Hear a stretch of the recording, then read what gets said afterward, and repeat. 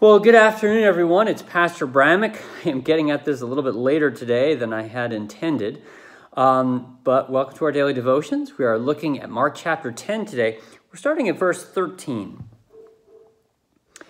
And they were bringing children to him that he might touch them. And the disciples rebuked them. But when Jesus saw it, he was indignant and said to them, "Let the children come to me. Do not hinder them, for to such belongs the kingdom of God. Truly I say to you, whoever does not receive the kingdom of God like a child shall not enter it." And he took them in his arms and blessed them, laying his hands on them. And as he was setting out on his journey, a man ran up and knelt before him and asked him, "Good teacher, what must I do to inherit eternal life?" And Jesus said to him, "Why do you call me good? No one is good except God alone. You know the commandments. Do not murder. Do not commit adultery. Do not steal. Do not bear false witness. Do not defraud. Honor your father and mother." And he said to him, "Teacher, all these things I have kept from my youth." And Jesus, looking at him, loved him and said to him, "You lack one thing. Go, sell all that you have and give to the poor, and you will have treasures in heaven. And come, follow me."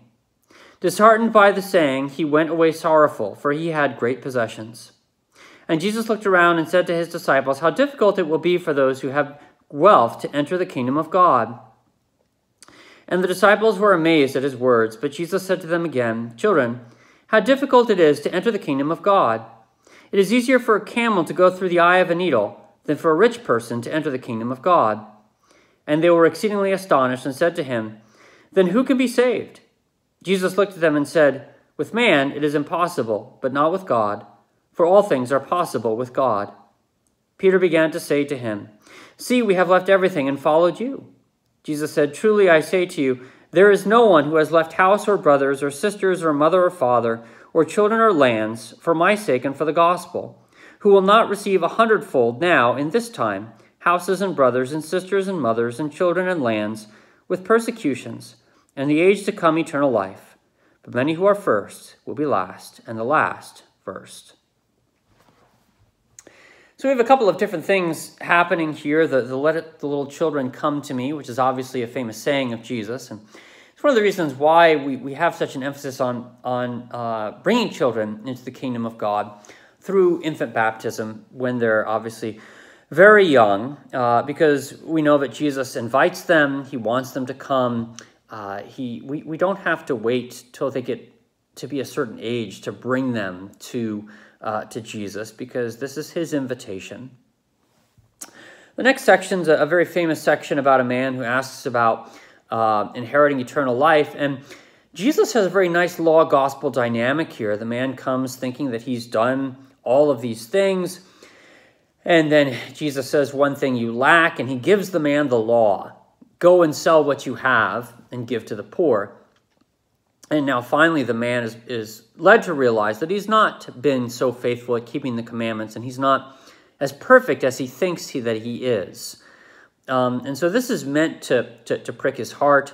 It's meant to get him to rethink the rock on which he stands, which is following the commandments, and instead coming to Jesus in a spirit of repentance and acknowledging his human frailties and seeking God's grace and his mercy, which is, how God wants us to come to him and how God wants us to approach him.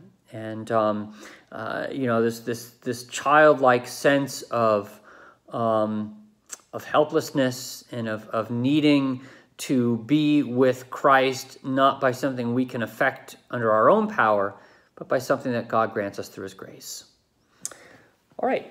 Let's continue as we pray together the Lord's Prayer. Our Father, who art in heaven, hallowed be thy name. Thy kingdom come, thy will be done, on earth as is in heaven. Give us this day our daily bread, and forgive us our trespasses, as we forgive those who trespass against us. And lead us not into temptation, but deliver us from evil.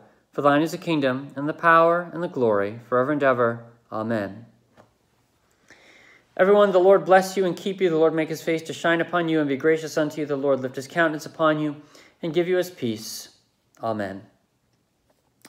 All right, a few announcements. Men's breakfast coming up this Saturday at 8 a.m., followed by an elders meeting at 9:30. Council meeting is going to be this coming Sunday. Let's see. Of course, we have our midweek Lenten service happening on Wednesday. We're going to be talking about the Church of Sardis. And then this coming Sunday is going to be parking lot service at 8:30. So I hope we can see you for that. And then I had something. Maybe it was the men's breakfast. Okay, so that's still going on. You get a reminder email about that tomorrow just to make sure that we see you. And then no confirmation this coming Sunday night. It's going to be spring break. So enjoy the time that you have and use it to catch up on your memory work and some other things. And we look forward to seeing you again in worship this weekend.